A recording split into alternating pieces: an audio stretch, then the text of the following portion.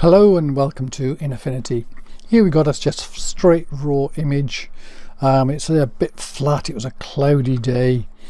I'm in the develop module up here, this one, and so let's try some stuff, some sort of extreme things. Let's go to start off the shadows and highlights, and we'll push those all the way down, brighten up the shadows, yank down the highlights so it's flatter than ever. Then let's push the exposure right up so it's whiter and flatter. But then we can whack the black point up. That's kind of bringing it back. And if we bring the brightness down, now this is looking a bit more interesting. What if we turn the contrast up? Adds a bit of mood. Clarity, kind of sharpening. Go on, let's make it grungy. Saturation. What we can do here is if I pull vibrance down, that gives me more scope to push the saturation up. Oh, this is kind of getting more interesting, just as a fun pick.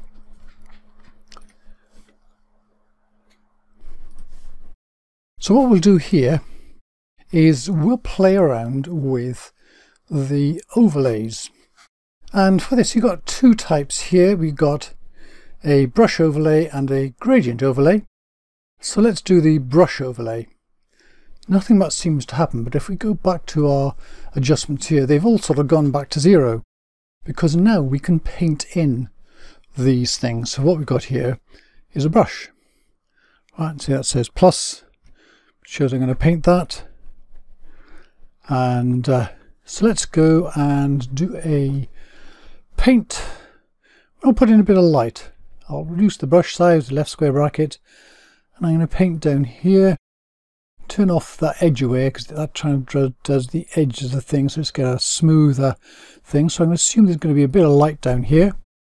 I'll put a bit of light down here at the corner there, and a bit into the edge of this path here.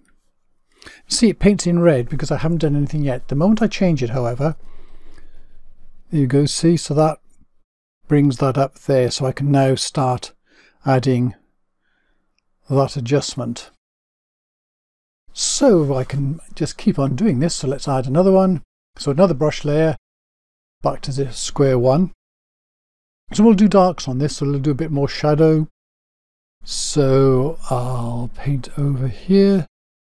When you're painting with this, by the way, the more you paint, even if you don't keep your finger on the mouse, it just builds up and up and up. So a little bit of dark there, and sort of like down the middle here, just a little bit of softness over that, and that needs a little bit there. And I'll put some darkness into the wall here and a little bit into that. So there we go. So now all I'll do is turn the exposure down, and I've got a bit of darkness coming into that. So I've got some sort of appearance of light over that. Could even go back to the light one and add a little bit more. Let's put the edge aware on and just do a little bit of light into these areas here.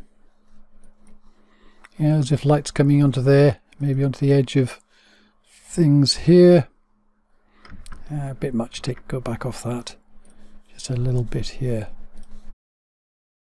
And then we can go back and turn that light down a bit so there's a bit of it but not lots of it. Okay, so you get the idea. You can do more of this as you need.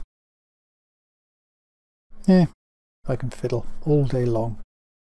So what else I'm going to do? Let's go to the gradient overlay.